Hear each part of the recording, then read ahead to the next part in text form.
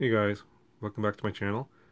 In this video I'm going to show you how to make a repeater for your Dragonlink.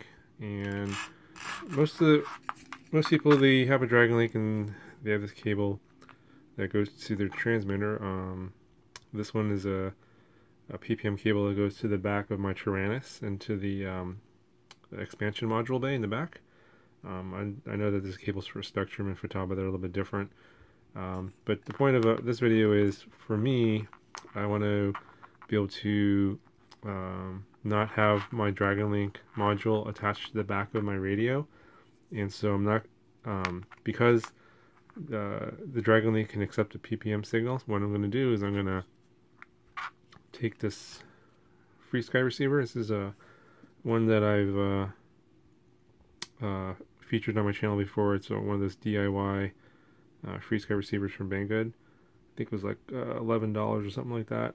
So anyway, I'm gonna use this as a repeater, so I can use my Taranis radio without any attachments to the back of the radio, and just use the FrSky protocol to talk to this receiver. And then I'm gonna use these cables here and this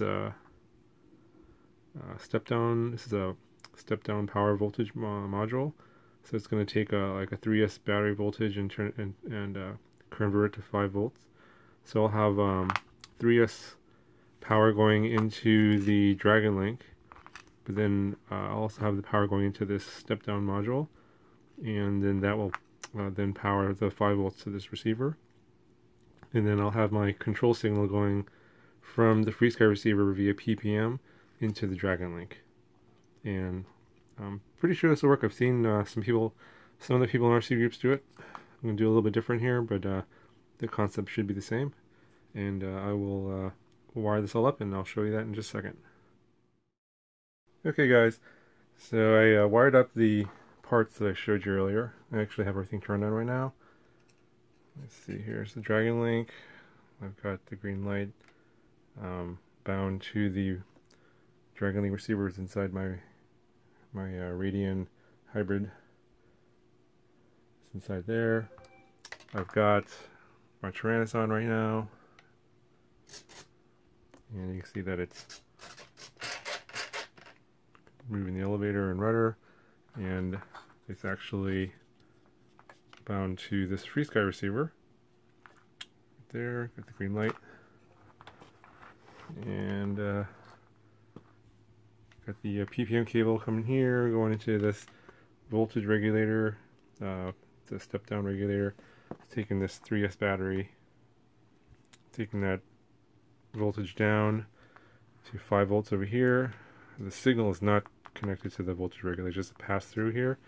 It's going to this PPM cable here. That is going to the bottom of the Dragonlink. So you got 3S power going into the Dragonlink and 5 volts going into the FrSky receiver.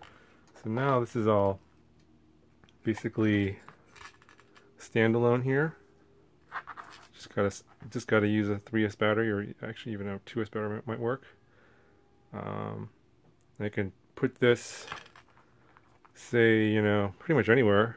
Maybe on a tripod higher up, so you get a better signal. And then I can take my Taranis, and as you see, there's nothing on the back. I could take my Taranis, and I could pretty much walk anywhere. It doesn't matter what my antenna angle is. I have to make sure that my Dragonlink antenna is always vertical for proper orientation. And it gives me a lot more freedom, and also it's a lot less weight, because I tend to carry this on my neck with my neck strap, so that that'll help a lot. Anyway, so if you have any questions, leave some comments down below. Let me know if you are confused or need any help with this. I'd be glad to help. This is something that I just wanted to do because I wanted to take the Dragonlink off the back of my Taranis, because it was kind of getting heavy. And I think that it'll work pretty well. If you like this video, please like and subscribe, and I'll talk to you guys next time. Thanks.